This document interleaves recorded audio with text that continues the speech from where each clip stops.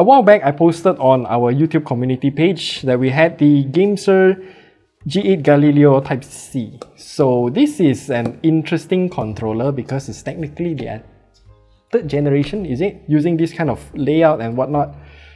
I'm not sure if it's the third. I forgot, is it? I think it is. You remember GameSir G2 was the one that we did, and then there was the G3, and then now there's the G8.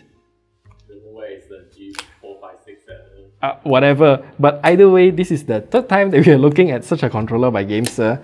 The features available are, there's a long list. There's also an app, of course.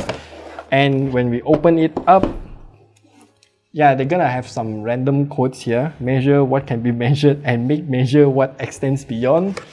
Okay, so once you open it up, G8 Galileo, accessories box, controller itself. They have this piece of foam to protect the joysticks from swinging around when it's shipping. Do keep these two rings because if you do want to put this in your bag, you can reuse the foam. Just put it in like this, then throw the whole thing into your bag. That's a real useful thing to have.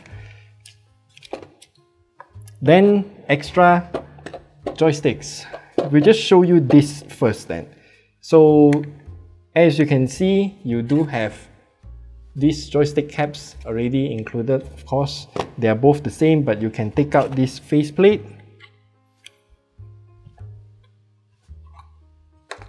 Then yip this out and change it to any of these extra joystick caps. They have included a total of 3 different variations. So this one is a taller joystick cap, but with the same type of texture and shape at the top. The second one is same height, but a lot tinier surface. Then the third one is same shape, convex, but this one is like a, I don't know what is like a reverse indent. I don't know what is it called, but either way, different shape. So I'm mostly gonna use this. This one is actually good for shooter games, especially long sticks. You know, you got more precise tuning for your fingers. And then the accessory box here is also nothing out of the ordinary. You got your user manual, a bunch of stuff, and they don't even give you a USB-C cable. So GameSir sticker, thank you for your purchase. Why they have to use a cork? And this is the user manual. So the buttons here are real simple. It's also very reminiscent of the Nintendo Switch. Oh I forgot the joystick. You can also open on this side if you want to change this joystick. So same thing. You cannot change the face buttons from this side, which is unfortunate, so you have to take out the entire controller just to swap out the face buttons if you want to do so.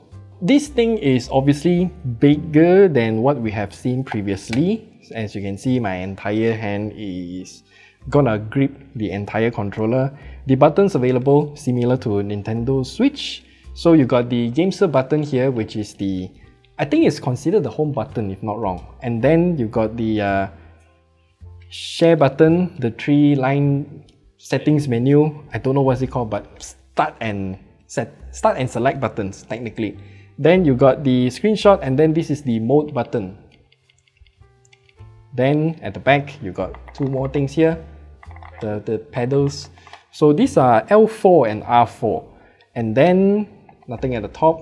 These are analog,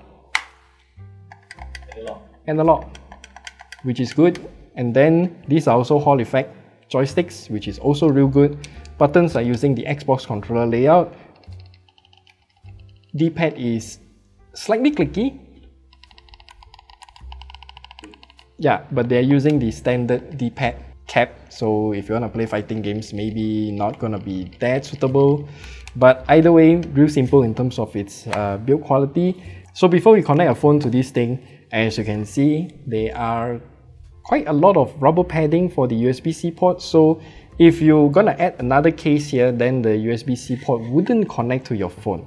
Even for the iPhone 15 Pro with the Pitaka Mac Easy 4 case. I don't know what's the full name, but video at the top right corner there. You can watch that case video if you want to know more about it. We have to take out the case. Even for such a thin case, it's not gonna work. One thing good about this grip is that when you put in the phone, you can see the camera bump is totally nestled in that gap. Protected, it wouldn't hinder your grip or whatnot, and it just stays there. Then how do I change the mode? It's still not detecting. So do remember to read the user manual. As you can see here, you have this setting to change the mode. So you have to hold this button and that button, then you can change it to PS mode, which is white color. That is what the what was this thing again? The iPhone is using. And if you want to use it in Android mode, you can change it to green. Blue color is G-Touch mode.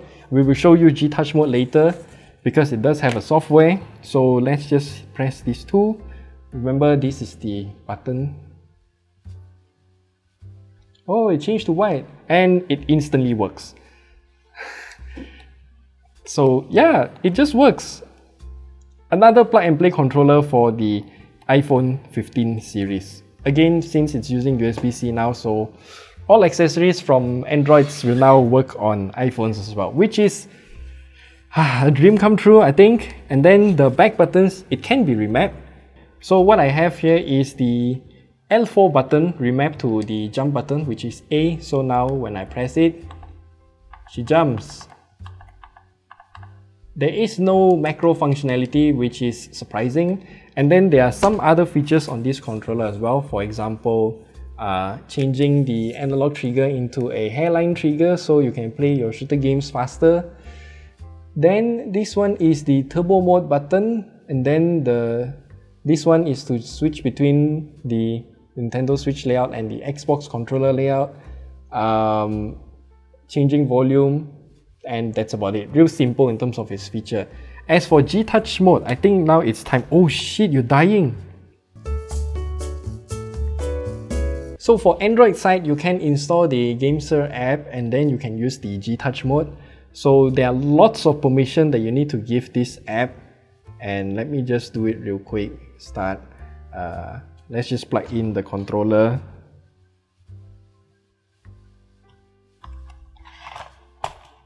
I know this looks ridiculous, but for a phone, this is what you're gonna get. It will start detecting here. So, as you can see, we can have the gamepad test. You can test all of the joystick and button, what it does. That's about it. Then for key settings, yeah, you can permanently change it between Xbox or Switch layout. Then you can also remap the L4 and R4 buttons here. The sticks calibration and dead zone settings, you can also do it here.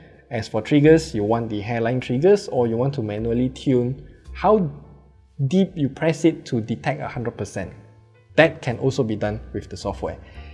Then now, as for G-Touch mode, we'll have to hold these two buttons and make it change to blue color. Now it is in blue color, G-Touch mode. We shall launch the game in G-Touch mode. Again, lots of permission that we need to enable. And this is where things get funky when I tried it out the first time. I'm not sure if it still happens right now. So let's go into the game and see what happens. Okay, so I have launched the game.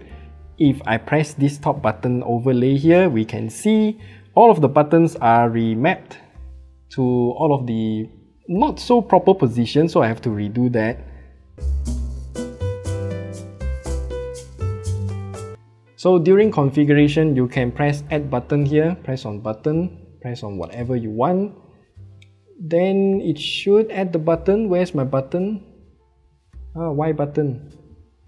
And then the B button, I don't know where to put it, so I just put it somewhere random. That should be good to go. And I think GameSir updated their app At first, I couldn't drag any of the buttons to the other half of the fold, but now I can.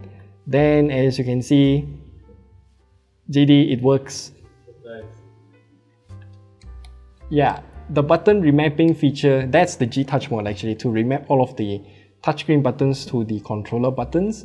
So if the game doesn't have any native controller support like Genshin Impact on Android, then you can use this G-Touch feature to make that happen. And let's just go to settings. As you can see, I'm still using it in touchscreen mode. There is no native controller support, which is unfortunate. Then yeah, everything just works. My jump. Oh no, I didn't set this properly.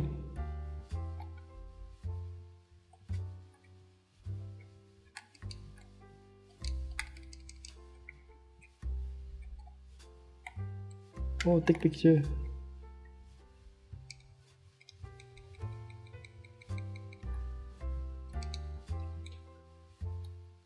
Yeah, that's how the G-Touch functionality works.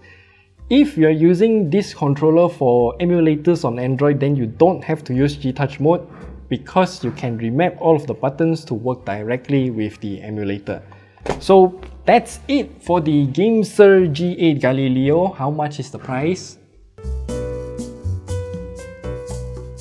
So this controller is $80 and I just realized that this controller also has onboard memory. So remember, I mapped the L4 button to the A button just now, and I changed to the Galaxy Z Fold 5. The A button still works on the L4 key, so that's good. Then let's do a take screenshot button. Does it work? Oh, it does, native. So yeah, $80 for this controller. A lot of features, but if you're gonna use it or not, that's up to you. For Apple users, I think you are not gonna use the G-Touch feature there, so that's mostly for Android users.